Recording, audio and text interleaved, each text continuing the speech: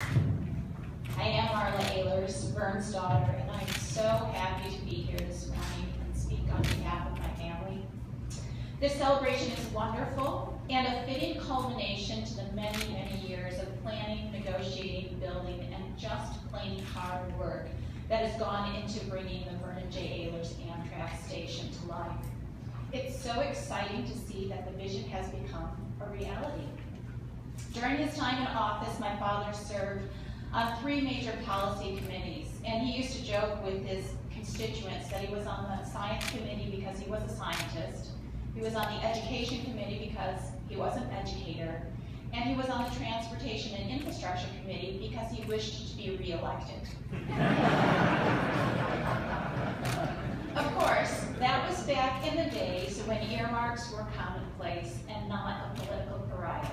It was part of the job as he represented the interests of his district. His position on the Transportation Committee allowed him to effectively advocate for the infrastructure needs of West Michigan. He takes great pride in knowing that he made sure that we got our fair share of federal funds for roads, bridges, transit, and rail systems.